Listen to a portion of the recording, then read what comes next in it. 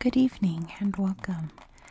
Tonight we're going to be reading from this book called Habitats of the World. This is actually a little encyclopedia series. Let me show you. So, you can see this is volume 2, Baikal to Coral Reef. And I picked this one because for this month of December, I am doing viewer requested topics.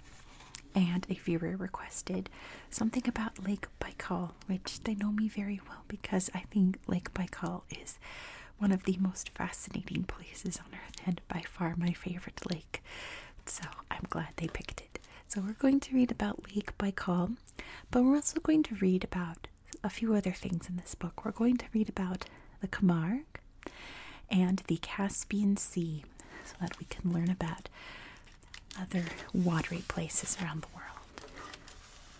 So starting with Lake Baikal. Lake Baikal is a huge inland sea, home to many unique animals and plants. It lies in the province of Irkutsk in the Russian Republic of Buryatia in southeastern Siberia, just north of the border between the Russian Federation and Mongolia. Lake Baikal is the oldest and deepest freshwater lake in the world, formed by huge earth movement about 25 million years ago. The crescent-shaped lake has an area of 11,780 square miles. It is 395 miles long and varies in width from 9 to 50 miles. Lake Baikal holds 5,500 cubic miles of water. This is about 1/5 of all the fresh water on the Earth's surface, and it makes Lake Baikal the world's largest single volume of fresh water. Cool picture there. Estimates of the lake's maximum depth vary from 5,315 feet to 5,715 feet. Rivers and islands. Half the water flowing into the lake comes down the Selengo River in the southeast. The rest comes from more than 330 other rivers and streams, many of them flowing from the surrounding mountains. Lake Baikal's only outlet is the Angara River, which flows westward from the lake's southwestern end. Lake Baikal has about 45 islands and islets, of which the two biggest are Olkhon, about 270 square miles in area, and Great Ushkani, which covers only about 3.6 square miles. Olkhon is a region of forests and grasslands that supports deer, brown bears, and a wide range of birds. Great Ushkani is rocky, the site of the largest rookery of Baikal seals. Many of the other islands are little more than rocks, used as roosts by water birds. Climate. Because large bodies of water retain heat longer than land, the climate around Lake Baikal is much milder than in the rest of southern Siberia. Even in the depths of winter, the average air temperature is -6 degrees Fahrenheit, compared with minimum temperatures of -68 degrees Fahrenheit elsewhere in Siberia. In August, the average air temperature is 52 degrees Fahrenheit. The lake freezes over from January until May or June, but its surface temperature in August is between 50 and 54 degrees Fahrenheit.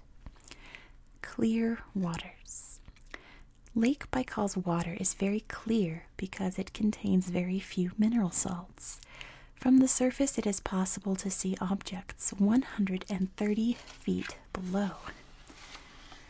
This clarity is maintained by large numbers of planktonic animals eating floating debris. In spite of its great depth, the water in the lake is well mixed, and oxygen is plentiful even in the bottom waters. Species diversity. Lake Baikal is home to nearly 2,000 animal species at various depths, and hundreds of plants at or near the surface. More than half the species of plants and animals, some say more than 1,500 of them, are endemic, which means they're unique to this lake. This huge number is partly due to the lake's isolation from other bodies of water. Lake Superior in North America, a lake of similar size to Baikal but not so isolated, contains only 4 endemic species. Half the estimated 50 species of fish in Lake Baikal are gobies. Several other species, principally the omal salmon, as well as grayling, lake whitefish, and sturgeon, are all heavily fished. The lake and its surroundings support more than 320 bird species, but there is only one mammal in the lake, the unique Baikal seal, the only seal in the world that lives exclusively in fresh water. Look at these blobs. So sweet. Let's read about them. The Baikal seals. Baikal seals live mainly at the northern end of the lake, where warm springs flow in about 1,300 feet below the surface. The springs make the water more comfortable for the seals, but more importantly, the nutrients they contain feed a healthy population of about 30 species of fish, which are the seals' prey. The Baikal seal is one of the smallest in the world, about 4.2 feet long and weighing around 175 to 200 pounds. Females are slightly smaller than males, and both sexes are silver gray with a yellowish belly. They live for an average of 50 years, compared with an average of 20 years for seals in the ocean. Baikal seals spend the summer mainly on land, gathering in herds on the lake shore from July to October. They return to the water for the winter. When the lake freezes over, the water is actually warmer than the air above it. Until the end of February, the seals spend almost all their time under the ice, coming up to breathe at air holes that they keep open throughout the winter. They can stay underwater for as long as an hour between breaths.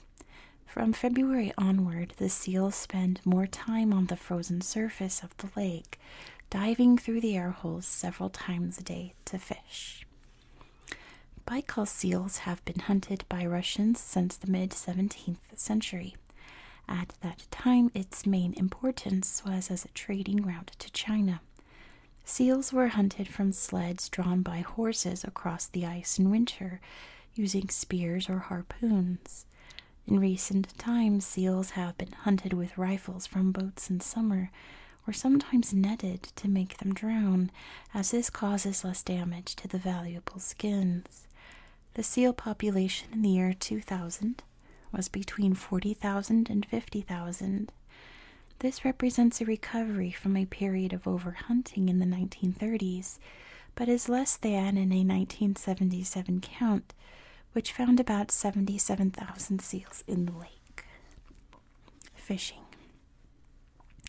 Lake Baikal has been an important fishery since the 17th century. Today, stocks of sturgeon in particular are under pressure because the price of caviar, which is sturgeon roe or eggs, has risen steeply on the world market. Omal salmon is a popular delicacy in Russia, though not as well known as caviar in the rest of the world. Habitat stress and protection. Today, the condition of the lake is deteriorating. The problems began in the mid-1950s when the Soviet authorities built a pulp mill on the southernmost shore of the lake at Baikalsk. They believed that any discharge from the factory would be diluted by the enormous volume of water in the lake and would have little harmful effect. Unfortunately, they were wrong, and the pollutants have been harmful to the health of the lake and its inhabitants. The factory's main function is to bleach wood pulp to extract cellulose for the clothing industry. The byproducts from this process include large numbers and quantities of organic chlorine compounds. These are very slow to break down in the environment, and because of the rapid circulation of water in the lake, they affect even bottom-dwelling animals.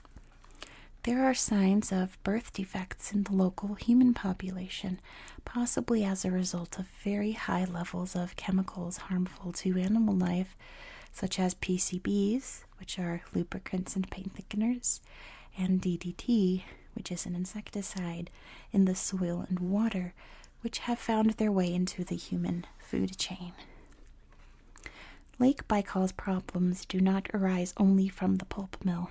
The Selenga River carries pollution to the lake from the 3 large Mongolian cities through which it flows, and coal-burning factories in Sludyanka, west of Baikalsk, produce acid rain that affects the lake as well as the pine and larch forests on its southern shore. All this pollution is carried west from the lake down the Angara River. The Omul salmon is among the fish most affected by pollution in Lake Baikal. Its spawning has been severely reduced in recent years. Because the fish is a very popular food, it has brought the problem of pollution in Lake Baikal to the attention of the Russian people. Efforts to protect Lake Baikal began as long ago as 1916, when the Bargzinsky Nature Preserve was established. But after the Soviet regime took over in 1917, little progress was made. Much later, when people became aware of the threats to the lake, they began to protect its shores and its waters by creating nature preserves, where research can be carried out and where development is now prohibited. Between 1969 and 1986, 5 such protected areas were established. In 1987, they were all merged into one enormous preserve, covering 34,000 square miles. In this area, the Lake Baikal Coastal Protection Zone, which includes the whole lake and its surroundings, all the conservation work can be coordinated in a single grand plan. In 1996, this huge natural treasure house was declared a UNESCO World Heritage Site, signaling that protecting Lake Baikal is recognized today as the responsibility of not just of the Russian people, but of the whole world. The problems of pollution are still not solved, but at least they are recognized. To clean up the lake, laws have been passed to limit the discharge of harmful chemicals from factories. In time, the natural flow of water through the lake will carry the chemicals away and dilute them downstream. The fisheries can be protected and sustained only by controlling the amount of fish caught and ensuring that the fish taken are of adult size to allow them to breed before being killed and eaten. This conservation work now has international support as more people understand the unique value and importance of Lake Baikal. Let's move on to another interesting watery place, the Camargue, which you can see a cool picture down here, and here's a map of it here. The Camargue covers an area of 330 square miles of southern France. It lies on the delta of the Rhone River, bordering the Mediterranean Sea. In the north of the region, much of the land is dry, but in the south, there are large areas of marsh and shallow lagoons. River channels that flow through this area have embankments on both sides to prevent flooding of the surrounding low-lying land. Because the Camargue is on the coast, salt water plays an important part in its ecology. Many of the lagoons and marshes are brackish, which means partly salty. The amount of salt in the water changes depending on the tides, the water level in the rivers, and the distance from the sea. History of the Camargue. The Camargue has changed greatly over the centuries. In Roman times, it was an area of grasslands and forests, but by the Middle Ages, the forests had been cut down for fuel and shipbuilding, and the land became increasingly barren. By the 18th century, the higher land was being drained, and orchards and vineyards were being planted, followed later by cereal crops. Until the end of the 19th century, the wetter parts of the Camargue were infested with mosquitoes that carried malaria. As a result, the region was almost completely unpopulated. On the plains, herds of wild bulls and horses roamed. After World War II, attempts to grow rice in the wetter areas proved successful.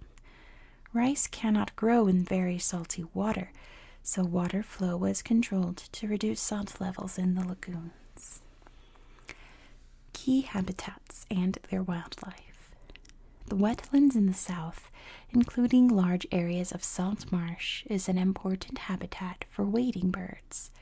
The lagoons, with their abundant wildlife, attract a wide range of resident species such as black-winged stilts and avocets, and are an ideal feeding ground for migrating birds traveling between Europe and Africa. The Étang de Baikal, at the center of the Camargue Nature Preserve, is the largest of the lagoons. It provides a nesting site for around 10,000 flamingos.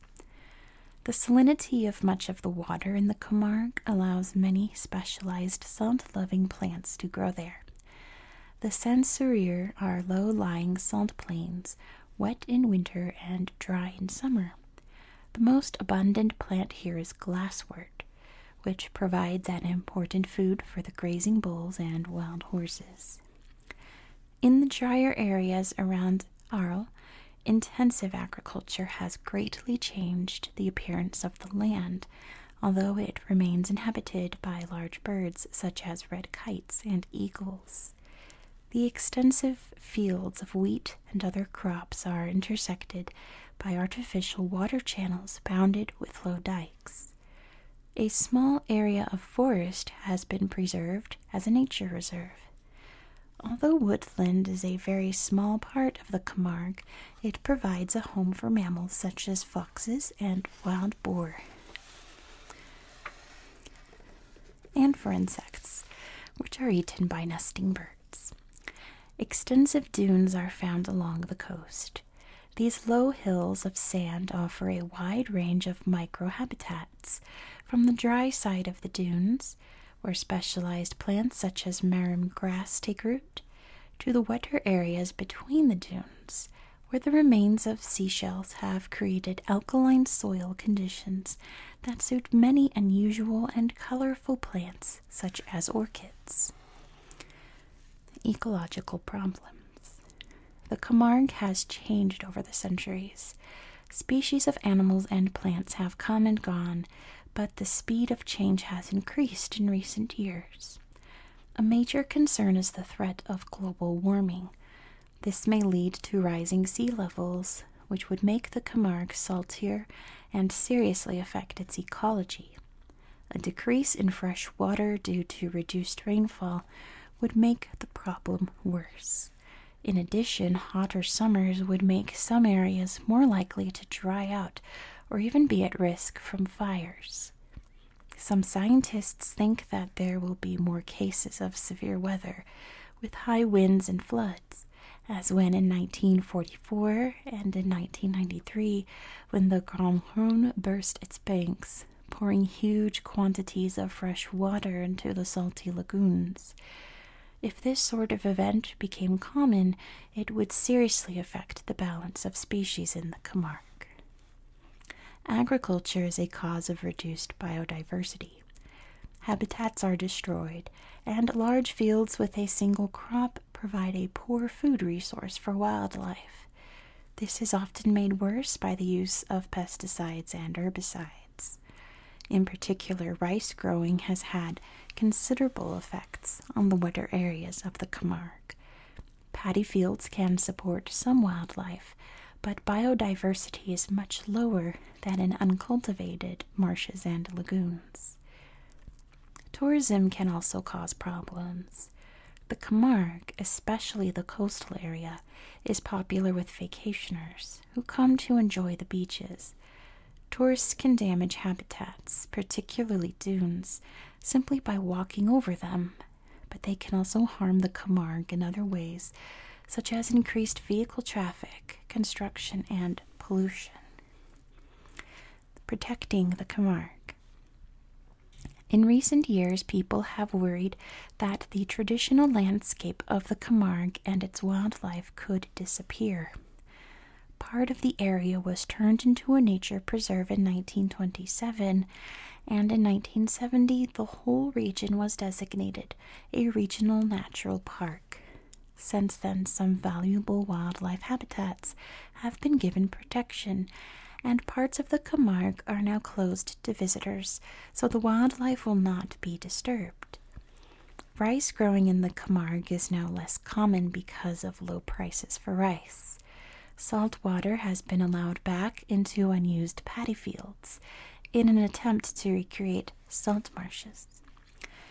Maintaining an area like the Camargue costs money.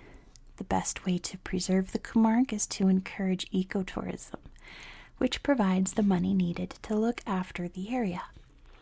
It would not be possible to maintain the herds of horses and wild bulls without the money provided by tourists. Perhaps just as important, ecotourism helps to make people more aware of how the way they live their lives can affect delicate habitats such as the Camargue. And lastly tonight, let's explore the Caspian Sea.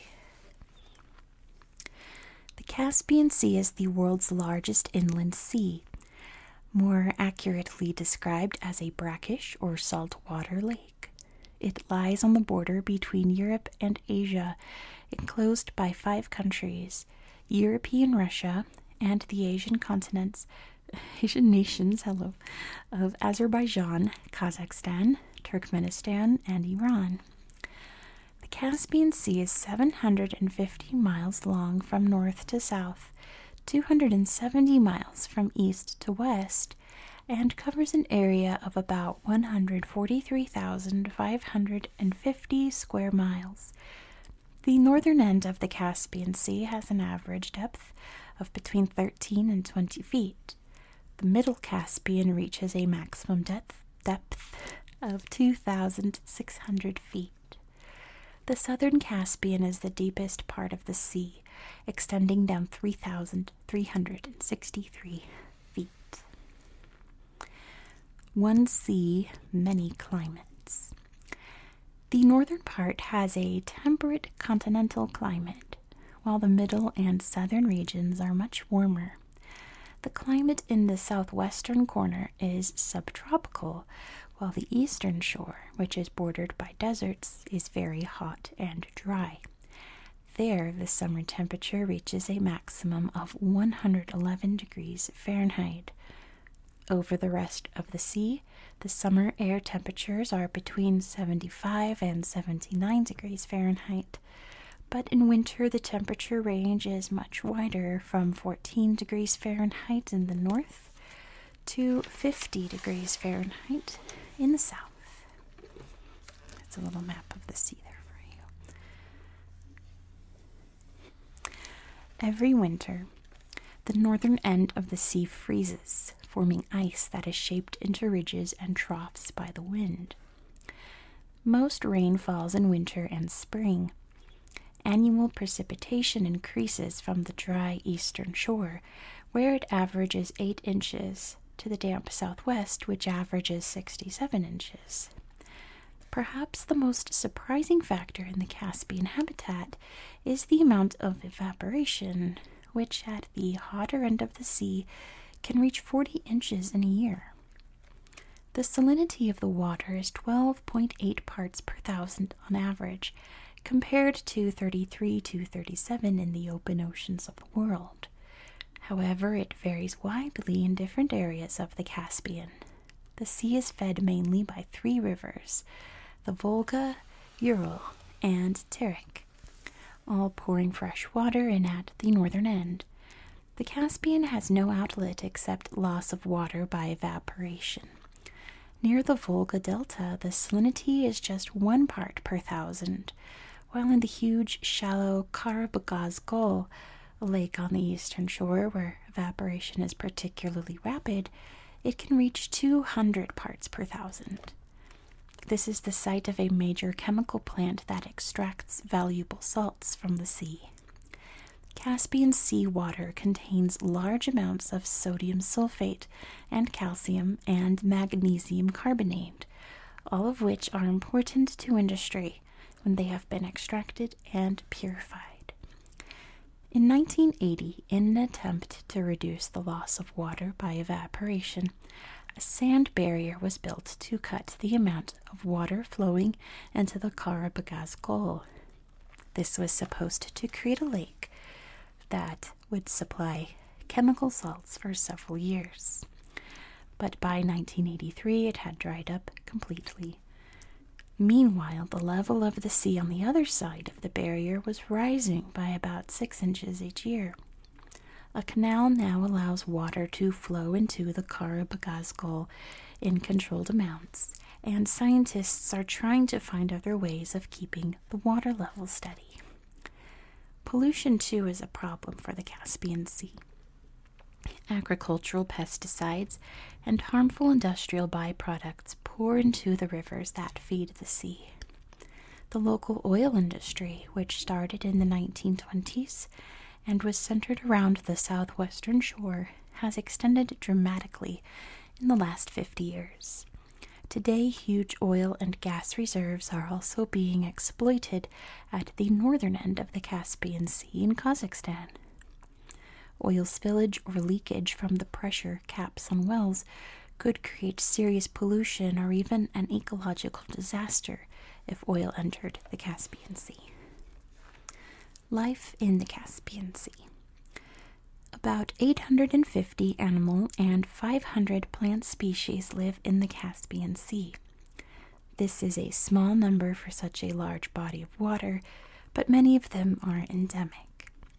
The most conspicuous of the endemic animals is the Caspian seal, closely related to the ringed seal of the Arctic, but isolated in the Caspian for 500,000 years, after being pushed south from its Arctic origins by Ice Age glaciers.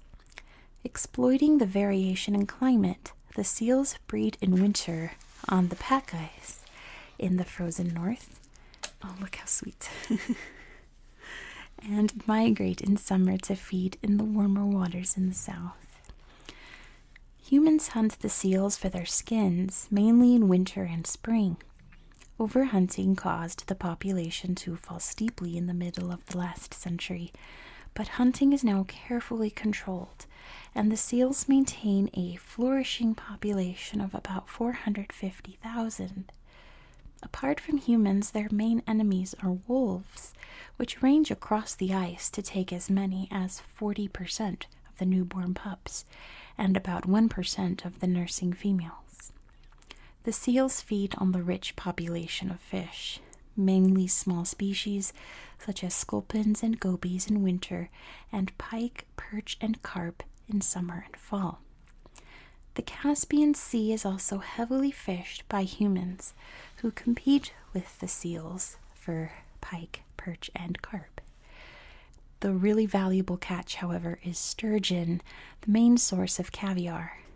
The Caspian supplies 4/5 of the world catch. Salmon, too, are fished in huge quantities, and both sturgeon and salmon numbers have declined in recent years. Gray mullet were introduced as a commercial fishery, but their numbers, too, have fallen. Fishers blame seals for the decline in the catch, but a more likely reason for the falling catch is the rising level of pollution in the Caspian Sea. Since the 1950s, canals between rivers have linked the Caspian to the Black Sea, the Baltic Sea, and the White Sea. Ships using the canals have brought in alien animal species in the form of the larvae of barnacles, crabs, and clams, which have made their home in the Caspian Sea. Although they provide food for the other residents, these newcomers will disturb the balance of the unique fauna of this isolated sea in ways that cannot be predicted. Like Lake Baikal and the Aral Sea, the Caspian Sea is an example of a large, isolated body of water that has been seriously affected by human activities over the centuries, until the qualities that make it unique are in danger of disappearing. And that is the end of our reading for today. Thank you so much for watching. I hope that you found this video relaxing and educational. And I hope that you have a very good night.